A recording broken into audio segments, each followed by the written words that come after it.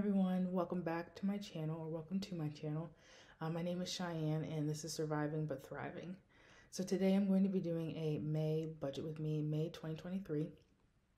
And just some things I wanted to touch on that I didn't touch on in my last video. I did do my debt confession. If you would like to see that, I'll link it down below. But I live in Pennsylvania. I think I did say that, but if I did, I'll say it again. I live in Pennsylvania with my wife and our 4-year-old son. So we do have a family of 3. So you'll see that kind of reflects in our budget. I am a registered nurse and my wife is a general manager. So if you were wondering what our careers are, that's that. Where we live, it's pretty average cost of living. It's not too high, not too low. Our rent is what I would consider average. I don't know what everybody else, some people might see it and freak out, but so I'm just going to go over our real numbers and show you what we're working with this month. There's nothing too crazy going on. We do have Mother's Day and my father is coming into town, so I did budget a little fun money, but other than that, it's a pretty average month. Hopefully everything goes to plan. So let's go over our goals for this month. Okay, so here's our income for May, what we're expecting. So I have it, it kind of looks kind of confusing when you look at it this way, but I get paid weekly. My wife gets paid bi-weekly. So every Friday we have some sort of income coming into the house, which is nice. I do like that we get paid. I get paid weekly at least. If you look here, week 1, if you'll see mine, so here's one, here's one, here's one, and here's one. Mine are very sporadic. And like I said earlier, I am hourly. So the way my schedule typically works is I work 36 hours one week, 54 the next, 36, 54, 36, 54. But especially in the summer months, I like to pick up a lot of overtime 1 week out of the month. So you'll see down here on May 26th, I'm expecting $1,600 for 1 week. So that week I'm working like 60 hours or 60 something hours, because in the summer we do like to do things. So I like to have at least 1 week out of the month that I have a little extra money coming in, just to either make up for what we're gonna spend, or make up for what we did spend, or make up for what we're going to spend. So when it starts to get nice out, I like to work a little extra. Now, my wife, on the other hand, she's salary. So what she gets is what she gets, and there's nothing she can really do about it. But her average, what she pretty much brings home, there might be like $1 or $2 off, but she typically brings $16.20. And then down here, you'll see rollover. So the last paychecks we got in April were April 28th. So we had a lot left over because we only had bills to pay from April 28th to April 30th. So we rolled over about $20.43. So all of those numbers together gives you $9,918.22. Now I know it seems like super high, but you also have to remember we rolled over $2,000. So we really only made like $7,000. Now we'll go over to bills. So bills is this little section right here. And I love this annual budget. If you're looking for one, I'll link this one down below. I got it off of Etsy. I did not create it myself. I wish I was that talented, but I will link it down below if you're interested. So the first bill we have is rent and water. Our rent is $14.17. Like I said, that's pretty average. That's kind of low for our area. So maybe we are kind of high in cost of living. I don't know. Let me know what your rent is, or what the area you live in, what your guys' rent is. Therapy, I am still in therapy, but it is now free. We upped our health insurance and I don't have to pay for therapy anymore. Daycare is $8.82. Now, this is, let me see. I want to say we pay $205.50 every week, every Friday. And then I also included a little bit in here because my sister, she's a teenager, so we pay her like $30 to watch him for a few hours. Sometimes we want to have date night, or if we want to, if he wants to spend the night over at my mom's house, we just give them money for food. So I did add a little extra into daycare, but typically it's about $8.22, I believe, for a full month of daycare. Then Lemonade is our renter's insurance. We pay $22.25 for that. Mint Mobile is my cell phone carrier. We're still working on my wife. My wife has Verizon down here. I pay every 3 months for my cell phone, and it's due in June. So you'll see that in June, what I pay for Mint Mobile. Our electric is $138.17, pretty average now. It used to be like $90, but it spiked and went to like $190, and then we slowly have to bring it down. We've been bringing it down for a couple months now. I think what happened was we left our bed plugged in. We have I don't know if it's a Sleep Number or Tempur-Pedic, one of those beds, and I think we left it plugged in, and it just kept running, and I think it spiked our electric bill. Talkspace is my psychiatrist. We pay $125 for that. Now, these are one of the things that I could lower if I wanted to, because I could see someone in network. He's out of network. So if I wanted to lower this, I could, but I just love him so much. He listens to me.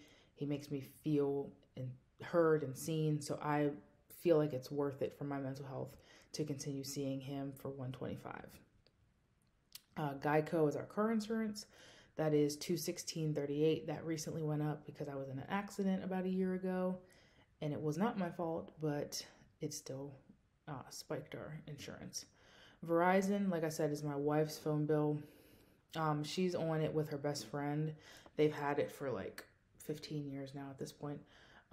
But she has to pay off her phone and get things settled before she can just jump to Mint Mobile.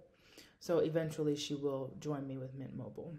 But it's usually like $90, but I budget $100 just in case she goes over on data, even though I think she has unlimited data. I don't know. I just always budget $100 just in case.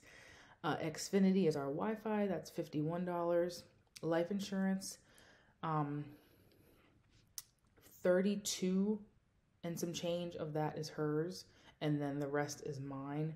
My life insurance policy is a little higher than hers just for personal reasons. I have a lot more health issues and things, so I just chose one that's higher than hers. And then speech and OT. Our son is in speech and occupational therapy, but we don't have to pay anything this month. And then sponsorships is our way of giving. We sponsor 2 children, one from Brazil and one from, I can't remember where Gumpy's from. Kenya. So we pay $38 per kid. So that's $76 there. Now let's see. That would be a total of $3,109.80. And now we're going to jump over to expenses. So for expenses, we have groceries, of course. Groceries, we budget $700. We pretty much always stay on budget with groceries. That's $175 a week, and that typically works for us. Last week was the first week in months that we've gone over on groceries. So I'm really proud of us for getting that down. We used to spend over $1,000 on groceries at one point, and that was when our son was like 2. So it wasn't even him, it was us just buying things that we didn't need. But now we've really gotten it down to, I feel like, a comfortable level. Now gas. I know you're all looking at this and wondering how we spend $650 a month on gas. We don't. I over budget on gas, but we do spend a lot in gas. We usually spend like $400 or $500 a month in gas.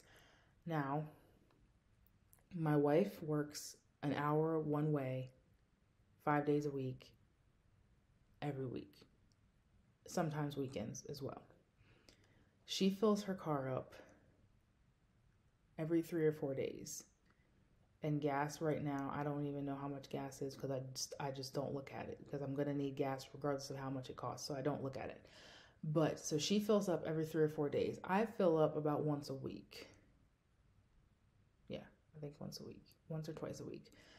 But I drive an hour to work 1 or 2 days a week. It just depends on the week. But my other job is 20 minutes away, so it's not that bad. I'm a home health nurse, so I travel to houses, but I only travel to 2 different houses. So one is an hour away and the one is 20 minutes away. So it just depends on where I'm going. So that is why we spend so much in gas. I have a Toyota Highlander and my wife has a Nissan Rogue. So it's not like they're like gas guzzlers or anything, but we just spend a lot on gas. Health is $200. Now health is our prescriptions, our vitamins, shampoo, conditioner, hair products, toothpaste, toothbrushes, feminine products, all the things, toiletries, all the things. And then household is paper products, trash bags, dishwasher pods, laundry detergent, light bulbs, batteries, those kinds of things. Then we have Ty, Cheyenne, and Kian. So that's our names, my wife, me, and our son. So this is personal money. Personal money we go back and forth on because if we don't give ourselves personal money, we spend it anyways, if I'm just being honest. It started out as 180, then we brought it down to 120, and 120 we just blew through 120. So now we're back at 150, and I'm hoping that 150 works. We'll see. I don't know. We'll see. My wife, I don't ask what she spends her personal money on. It's hers, and she's not a big budget person, so I'm not going to make her budget out her personal money and tell me what she spends it on. I don't care. As long as it stays within that 150, do what you want. But mine is a little different because I have certain subscriptions that I don't include in our budget in there. So like Canva and things that I used to start my YouTube channel, they come out of my personal money. I don't take them out of our household money. So that's what my 150 is used for. But I'm a sucker for a sweet tea from McDonald's. You know, I do spend my personal money on myself as well. But I do have a lot of subscriptions and things that come out of that. Kian, his used to be a lot higher, but he is now potty trained. So we don't have pull-ups or wipes anymore. So his has gone down a lot. So his is just like his haircut. If he wants to get ice cream, things like that. Nothing really crazy. We had to buy a lot of underwear because of him being potty trained. But other than that, he usually sticks to his 60. It was 120 when he was potty trained. Well, before he was potty trained. Restaurants, I just have 50. Don't think there will be any eating out this month, but we are quick, like just picker-uppers getting like, okay, I don't feel like cooking today. I have a migraine. Let's just order one pizza from Domino's, or let's just get McDonald's really quick while we're out. So we don't really sit down and eat too often. So $50 should be fine. And then miscellaneous, I also put $50. We don't typically use our miscellaneous money. I usually just rolled it over into our savings challenge. So I like to budget miscellaneous money even if we don't plan on using it, or even if I don't think we're going to use it, just so it goes into the savings challenge. Shopping, car maintenance, medical bills, nothing. And you'll see random sinking funds in here. And it's because I thought I wanted to do it a certain way in January, but once you put numbers in, you can't take them out, or it'll take out all the data with the numbers. So I'm leaving these in here, but if you look over here, I have sinking funds, and I just kind of dump the money into sinking funds and then divide it out with where I want to put it.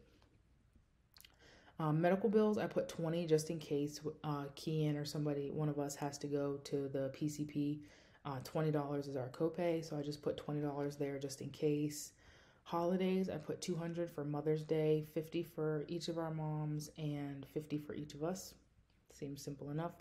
Nursing, nothing. Nursing, if you're wondering, because I am a nurse, I have to renew my license and things, and I am a member of a certain group. So whenever the fees are due and things like that, or if I want to, because I'm always wanting to learn something. So if I want to buy a textbook or anything, I put it under nursing. Mom, that's if my mom ever borrows anything, or if we go out to lunch and I don't want her to pay. Sometimes I know we're going to go out to lunch, so I just put it under there. Vacation and all this, nothing. And then once we're at the bottom, I put fun, 100, because my dad is coming into town, and I think we might be going to the aquarium or something. So I'm just putting $100 aside just for that. Usually when he comes, he pays for dinners and things. So I'm not really expecting anything much for that. And then Starbucks is 40. And that's something we're working on, is getting Starbucks out of here and just using our own personal money. But we're not there yet. We're not there yet. But the total for our expenses is $2,470. And then we're going to move over to debt. We have credit one, number one. And if you've seen our debt confession, then these all look familiar. 176 is our that includes the minimum payment and the snowball payment. Credit one, number one, and then Kohl's and City one are paid off. Wallspan is $100. It's a medical bill. Quicksilver is $103. Affirm is $76.66. Credit one, number two is $60. Upgrade is paid off. Capital One Auto is $507.09. Exeter, which is my car payment, is $469. And then Apple is $130. Apple used to be $125, I believe, but it is now $130. So our minimum debt payments are $1,621.75. Then we shall go up to savings. Nothing in the emergency fund for now. Buffer is going to be $30. Buffer kind of goes. It kind of goes along with miscellaneous for us. We don't typically use it, so it ends up going into a savings challenge, or it just goes into our debit account cushion, which we don't really track. It just kind of stays. It just kind of stays in there. Rollover is where you're taking from May into June, so that is $1,847 roughly. I have a hard time figuring out what we need to roll over because we use cash for our variable expenses. So I don't know how much cash we're going to have left and, things like that. Sinking funds, I'm hoping to stuff $350 in those this month. And then savings challenge, the only savings challenge we're doing is the 100 envelope challenge. And we're at about $400 in there, I think. And we started it in March. So savings challenge, I'm hoping to put at least $264 in there for May. And I think that would be good. So savings, we have $2,490.99. And then if we go over here, it says that I have $84.22 left to budget, but I'm going to leave that there just because when we roll over, today's the 1st, so when we roll over, I don't know what has come out. If it came out for April 30th or if it came out for May 1st. So I just leave that in there just in case my rollover isn't accurate. So I want a zero-based budget, but I don't necessarily get a zero-based budget because I like to leave just a little bit, like 100 or 2 in there, just in case. So that is our budget for the month. I don't think I forgot anything. If you look over here, our total income was $99.18, bills $31.09, subscriptions $141.46, expenses $24.70, savings $24.90, debt $16.21, and then we have that left over. But I really do love this spreadsheet. Subscriptions, that's what I forgot. Let's go do that. I thought I forgot something. Okay, so our subscriptions, they're a work in progress, okay?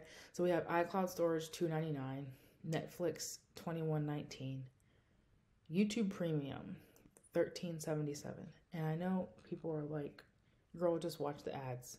Just watch the ads. But it's not about the ads. It's not about the ads. Well, it is kind of about the ads. But it's also whenever my son was allowed to watch YouTube, which he's not anymore. If you're looking for kid-friendly apps, let me know and I'll let you know what they are. But he's no longer allowed to watch YouTube anymore. But when we would go on road trips, you can download YouTube videos to watch offline. And that's what sold me on YouTube Premium. But also, I like listening to ASMR videos when I sleep. It's a thing. It just helps. And I don't want an ad screaming in my ear when I'm asleep. So it is partly the ads. So I'm working on getting rid of YouTube Premium, but it's here to stay for right now. Homer is an educational app for my son. They offered me a deal for $30 for the year for premium when we were paying $9.99 a month before. So they offered me a deal for $30, so I took it. So it comes out May 4th. I think typically premium is like $80 or something like that, but they offered it to me for $30, so I took it. Discovery Plus is $7.41. Disney and Hulu, I have the bundle, I think. If not, they both come out the same day, and it's typically $17. Planet Fitness, $19.99. Have not been since before Kian was born, but she still has the membership. You know, it's still here, but we're working on it. Prime, $7.94. If you're wondering why my Prime is so low, I was a college student in 2022, and I had the Prime student price, and I'm still being charged that until I think the end of this year, and then it'll go up to like the regular price, which I don't even know what it is. Paramount Plus is $10.59. HBO Max I just canceled the other day, so saved $10.59 there. Apple Fitness, I bought an Apple Watch like 6 months ago, and I had free 6 months Apple Fitness until now. May is the first month that I'm paying for it, but I will be keeping it. So we did add a subscription this month. Got rid of one, but added one.